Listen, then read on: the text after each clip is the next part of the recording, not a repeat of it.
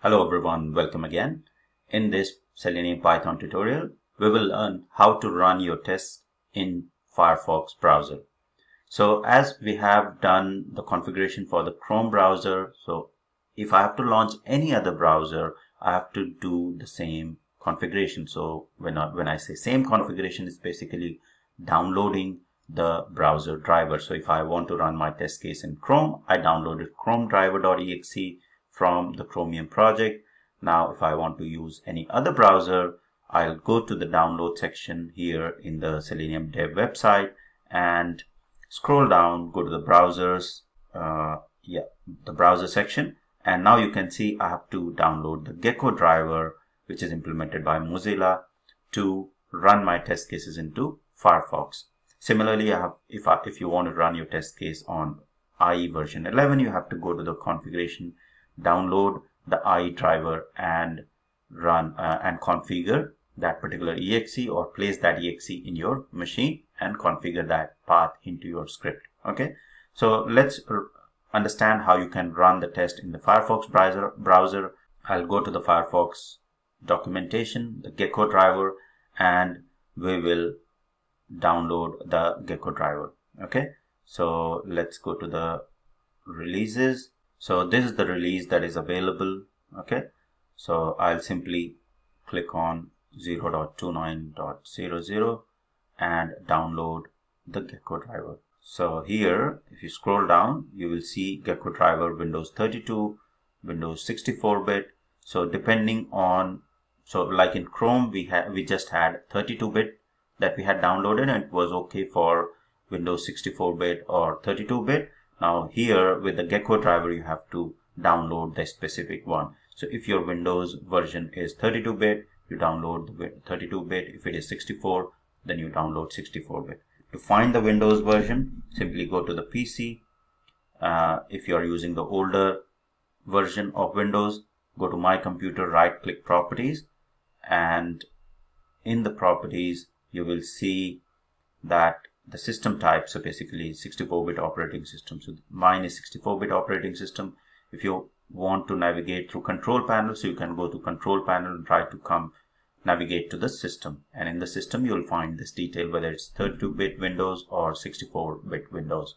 So since mine is 64-bit, I'll download the geckodriver 64-bit zip. It downloads pretty quickly. It's a small file, and I'll click on show in folder, and we'll copy this geckodriver file into the browser drivers that we have created, right? So browser drivers were in the C drive.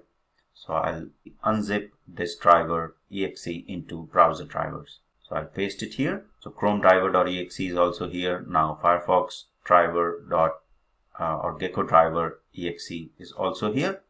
So now I can remove this zip.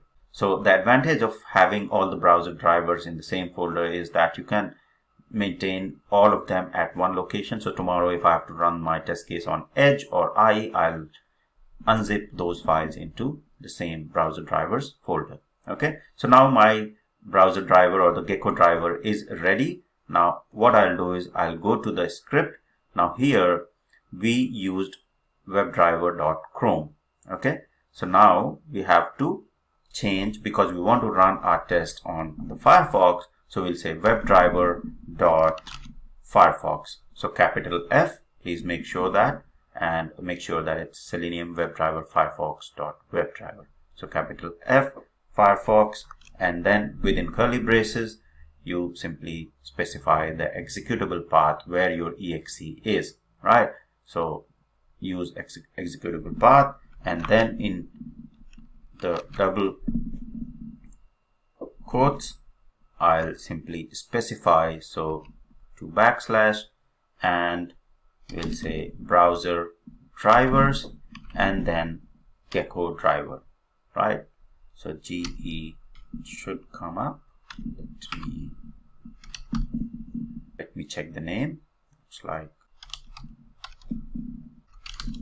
so now I have specified the path, so geckodriver.exe into my script, and now instead of opening this script or running the script on Chrome, it should now run all the steps into Firefox.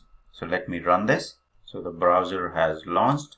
Now it has opened the website, still loading. So it has maximized the page, got the title. You can see the title has been printed on the console and closed the browser.